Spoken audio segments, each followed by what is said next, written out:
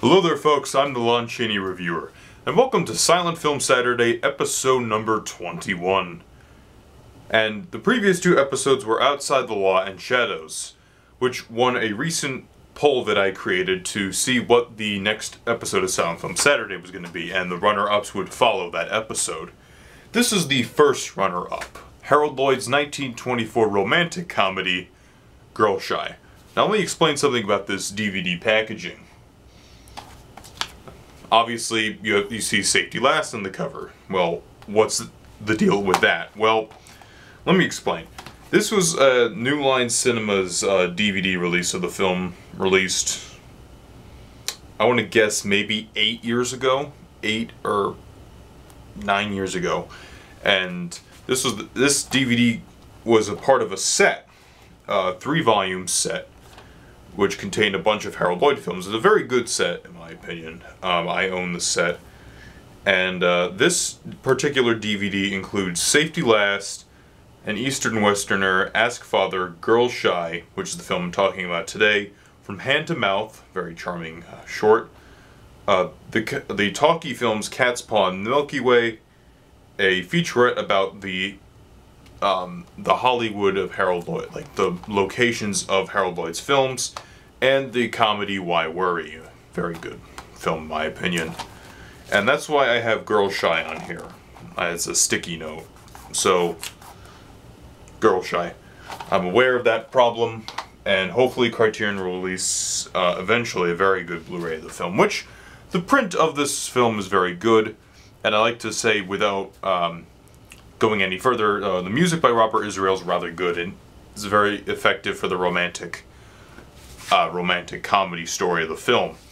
Our main character, played by Harold Lloyd, of course, is a stuttering tailor who is very uncomfortable around women, and because of this, decides to write a book about his false persona that charms women in different ways. And this is my favorite scene in the film, when he's typing on his old typewriter, and you see him, how he deals with vamps and how he deals with flappers. And it presents us an image of Harold Lloyd as not only a good comedic actor, but really a fantastic dramatic actor. He could play these caricatures very well, while also playing this stuttering, very shy character of Harold Meadows.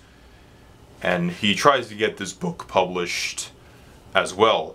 Along the way, he meets a girl played by Jobyna Ralston, who is probably my favorite Harold Lloyd leading lady, to be honest. She's very charming in the film. She's a rich girl who's constantly getting proposed by this other guy. I'm just going to call him this other guy because you hate him. So let's face it, that's how these types of romantic comedies work. And it's a very charming relationship between Jobyna Ralston and Harold Lloyd's character. They meet up on a train, and it's, they're talking with each other, and they each keep a memento of that fateful train ride. Harold Lloyd keeps a dog biscuit box because Jobyna Ralston's character has a pet dog, and Jobyna Ralston keeps a box of Cracker Jacks that Harold Lloyd bought her.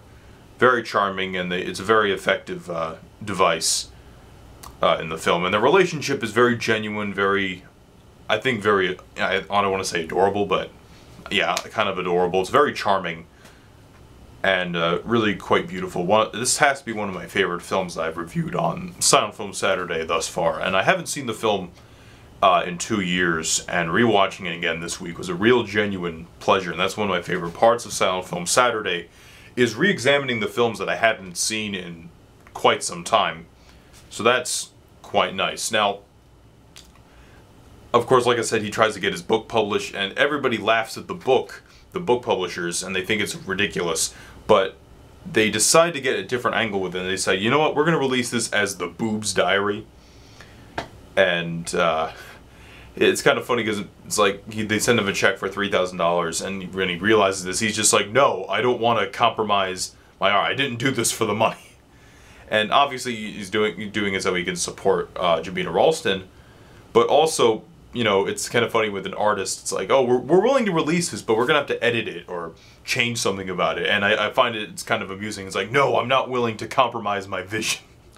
Because this book was meant to be something different. It was supposed to help young men cope with women, but instead it's actually just a book that's really funny.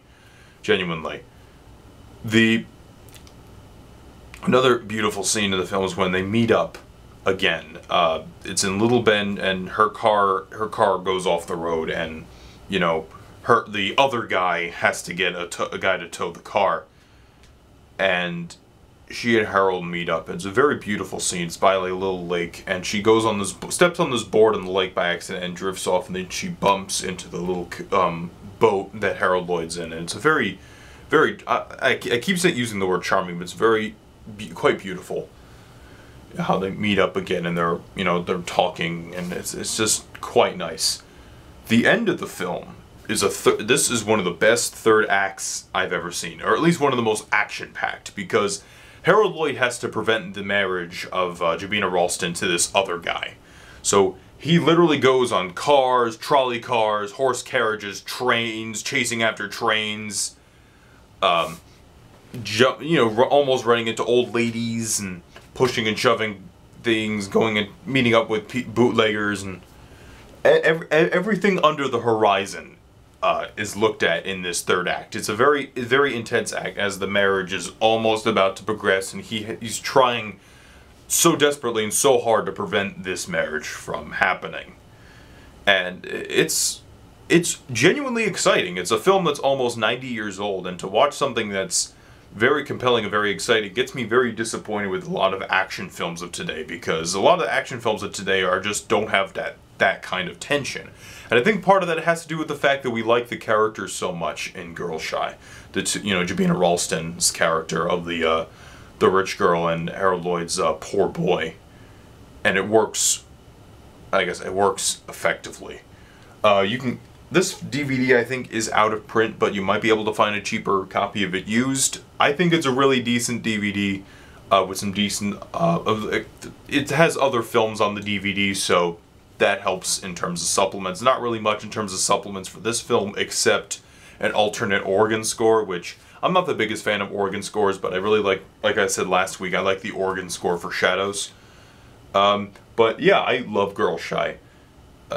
It's a really, really beautiful romantic comedy, and I think you should check it out. Next week on Silent Film Saturday, the next runner-up, I shall be discussing another film from 1924, this time of a more epic nature. The Douglas Fairbanks production, The Thief of Baghdad. I'll see you next week.